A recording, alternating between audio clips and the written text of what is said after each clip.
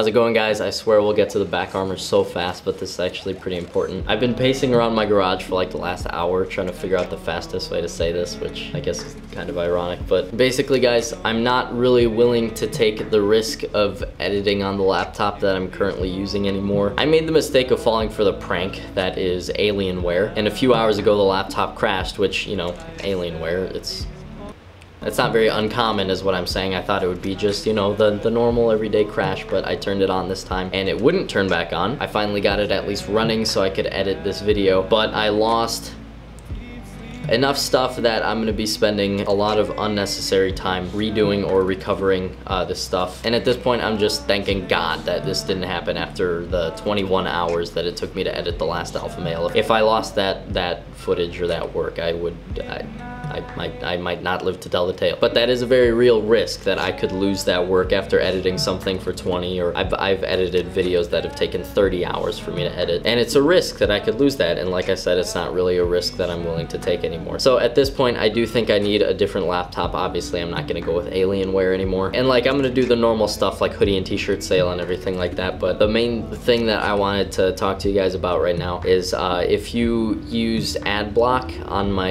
videos, like, I'm not mad. I swear I'm not mad. But like, seriously, even if just for this month, just to help me out, if you could whitelist my channel or my videos, it would seriously help so much more than you can even imagine. I think it's something like over 60% of people who watch YouTube videos are using ad block, which used to kind of make me mad, but like, I'm a pretty empathetic guy. I understand that not many people really understand how much work goes into these videos, so they kind of feel like, you know, watching a 30-second ad is not worth you know, a 10 or 15 minute video. It's like the ratios are just too bad. But yeah, just, you know, do whatever you want to do. But yeah, that's it. Here's the back armor. Now this should actually be incredibly simple. What I learned the last time I armored some of these motorcycle pads is that having articulation on every single one of these pads is kind of overkill. I personally am a human. I don't discriminate against roly-polies, but this armor is going to be made for humans, and typically you don't see human beings bending their spines past like 45 degrees maybe. So instead of doing plates on every single one of these things, I'm going to do like 3 big plates right here. I probably could get away with 2, but I think 3 would look cooler. And then like 1 down here on the twerking section. It's really all we need to know for now. Let's do this. All right, I will first split them up to make this easier to work with. Move this aside. And I want this first big plate to connect to this big plate right here, but I want it to actually reach up and cover up here too. It'll reach all the way down past this one and halfway to this one. The next plate will start underneath that one and cover up all the way down here. And then the last one will just go over here. And then obviously this one just attaches there. So first measurement is from here to here, which is gonna be 8.5 inches. Draw that here. 1, 2, 3, 4, 5, 6, 7, and we'll split the last 1.5 inches. 3/4 inches on both sides. All right, and from this point, it has to reach, what the heck? It has to reach up 2.5 inches from the center. 1, 2, 3, 3.5, 4 inches across, 10.5 inches at this bottom corner. I hope we have enough paper here. So 4.5 inches down, 5.25 inches from both sides. Then another 2.5 inches down, and 7 inches across, so 3.5 from both sides. All right, connect all these ends. And we got our first plate, so I'll mark this number 1, and we're gonna do the exact same process all the way down.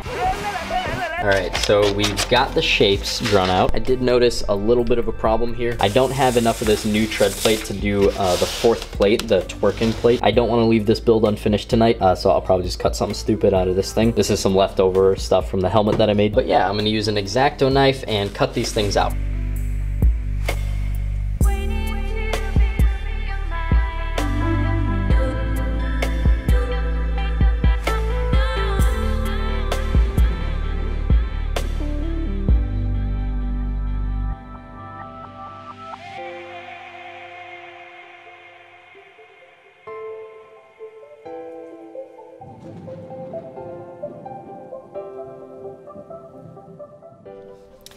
Alright, now before I start cutting these things out, I'm going to clean up this thing a little bit. I've had it sitting around for quite some time. I thought I might need an extra plate when I made my helmet for the first time, so that gives you an idea of how long it's been. I'm gonna use my angle grinder and like a wire brush or something. Right, I'm actually gonna use a flap disc. This is basically a disc made of a whole bunch of sheets of sandpaper stacked on each other.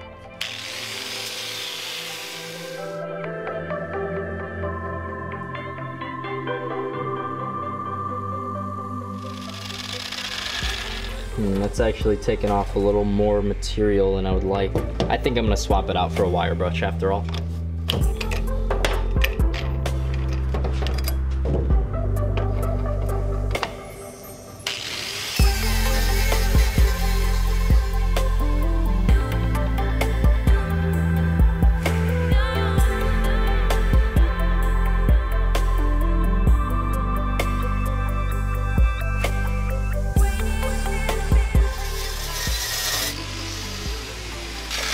Alright, I got all the rust off. This is just mill scale. That's fine to just be painted over.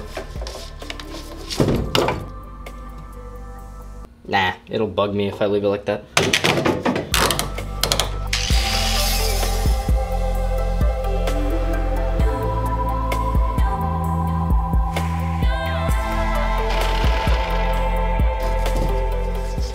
It's not that bad. It was just a little bit of rust up there, but you actually can just leave it like this.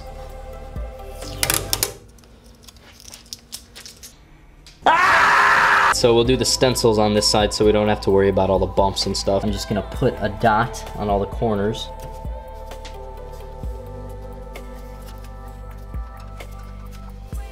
And if you're wondering why I'm doing it like this instead of like arranging these all in a weird pattern and trying to fit as many as I can on there to hopefully try to get that fourth one on the same plate, I'm doing this because I want the diamonds on the other side to line up pretty well. And if I do it all like that, they'll be all mixed up. So I'm just gonna do it this way. All right, now I mark all of the real lines.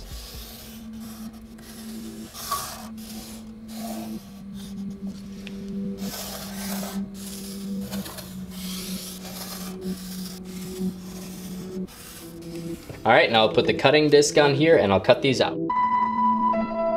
Sailing through our atmosphere, steering through the haze, yearning for the clouds to clear. Will she let me stay? I found a place for me to land, a harbor in her heart. I ran my hands through the sand and planned never to depart.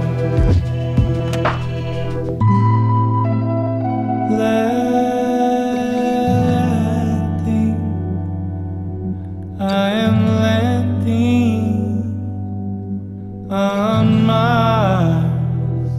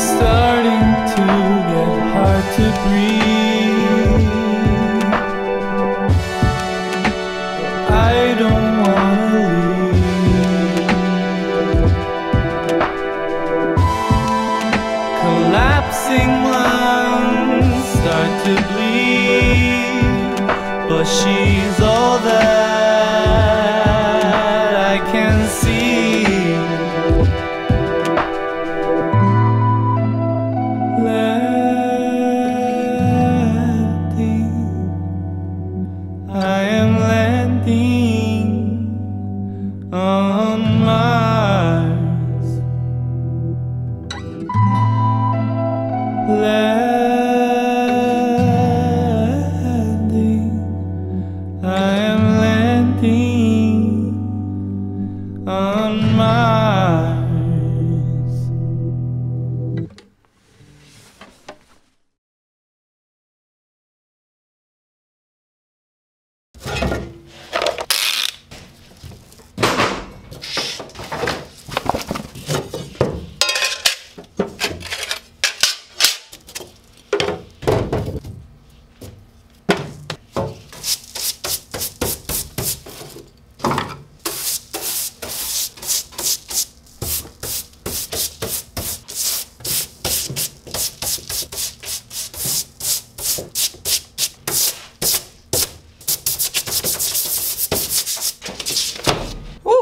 Alright, so this should go a little something like this.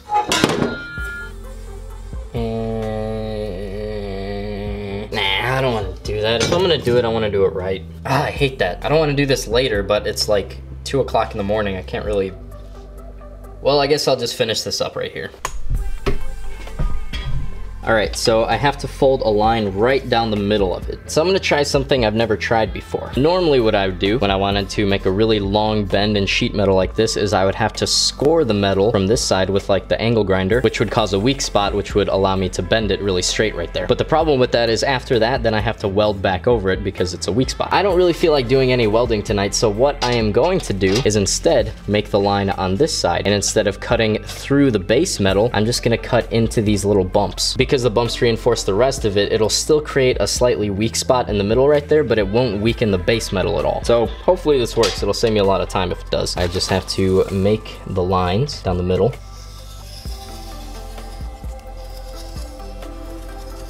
That's pretty cool. This channel is actually gonna line up pretty well with the space in between the bumps, so I shouldn't have to do that much cutting at all. I think God is telling me I should be going to bed pretty soon. All right, let's do this.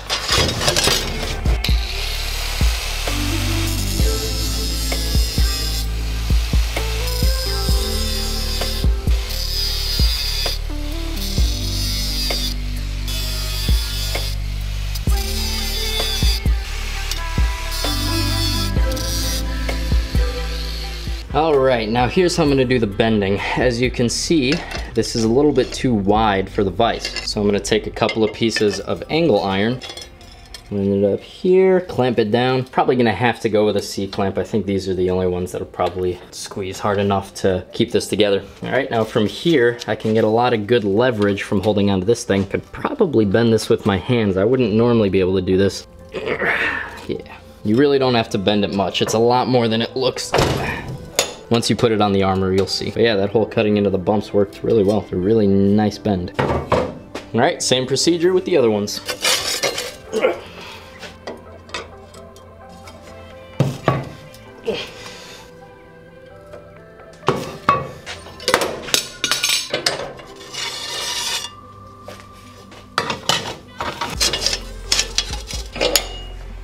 That last one was just a little bit wider than the first one, and it was already hurting my hand through the thing, so I'm thinking this is gonna be a little bit too much to ask of these little gloves. A 4-pound cross peen should do the trick.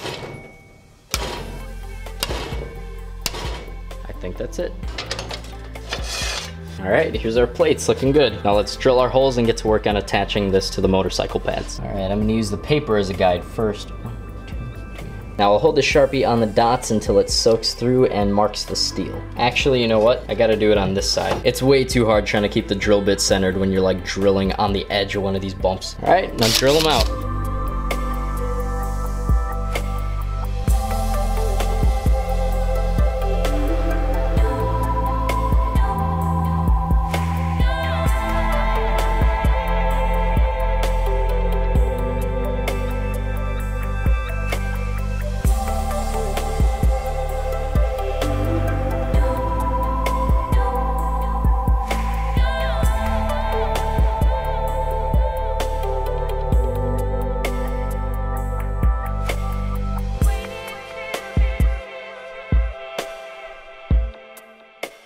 All right, now before I attach them, I'm going to paint them up. First, I'm gonna do the inner coat to prevent it from rusting any further. It's not gonna be visible, so obviously it doesn't matter what color it is, so I'm just gonna do some clear.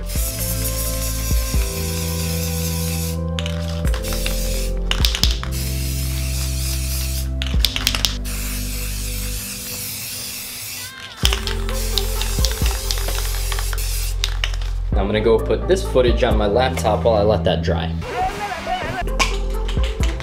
Flip them over, do the real paint job.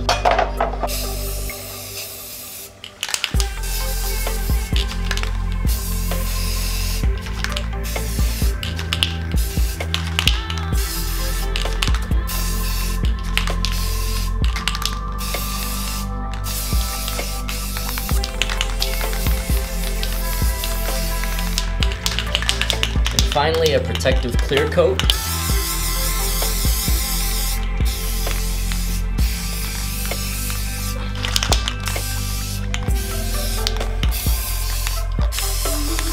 Wave a McDonald's breakfast over it for good luck. I actually went to McDonald's trying to get 2 jalapeno McChickens, and they were only serving breakfast because it's like 5 a.m. But hey, I've got an excuse. Oh my gosh, I look like crap. Nah, because I'm gonna be staying up all night when I drive to Toronto. I guess I can technically say that I'm like training to stay up all night right now. Basically, I'm hecking up my sleep schedule so that I'll be able to stay up all night when I drive to Toronto. See you in the morning when the stuff's dry.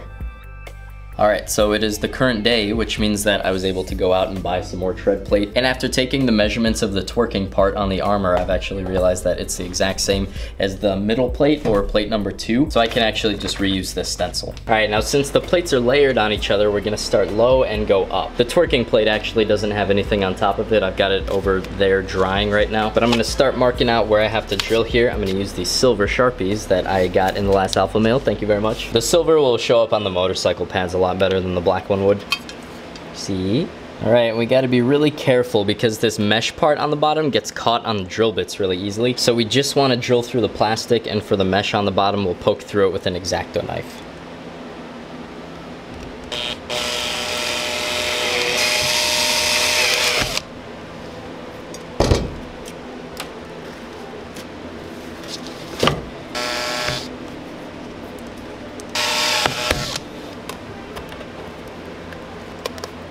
All right, now to attach the plates, I just take a rivet, put a washer on it, put it through the hole, clamp that up there. It doesn't matter if it scratches it, it'll give it some character. And pop the rivet. Same story. All right, now that is not going anywhere. We're just gonna continue that process all the way up. I'm gonna place the little Velcro things. Reconnect the buckles. And there it is. I can't really see it that well from here, but I feel like it looks pretty cool. Oh, I can kind of see. I can see it a little bit. It kind of reminds me of the dragon plate from Skyrim. I definitely like the look of having the one giant plate on the back though. It just looks like super solid. Look at those freaking bags under my eyes. And they're only getting worse, guys. I've got a whole entire night of driving ahead of me. But in the morning, I'm gonna be chilling with James the Hacksmith and Omar. So while my body is deteriorating, it's a price I'm willing to pay. Anyways, guys, I think this turned out cool as heck. I hope you guys do too. As much as I'm looking forward to the stuff that we're gonna do in Canada, I am really looking forward to getting back to work on these videos. I just recently remembered how much fun it really is to be making these videos. So, you know, I probably said this a million times already, but you know, I'm sorry about how my upload schedule hasn't been all that good, but I hope you guys can see that that's gonna be changing. Anyways, guys, that's about all I got for today, so thank you all very much for watching. And thanks again for the whitelist if you decided to. Thank you guys very much for watching. I'll talk to you later. Bye.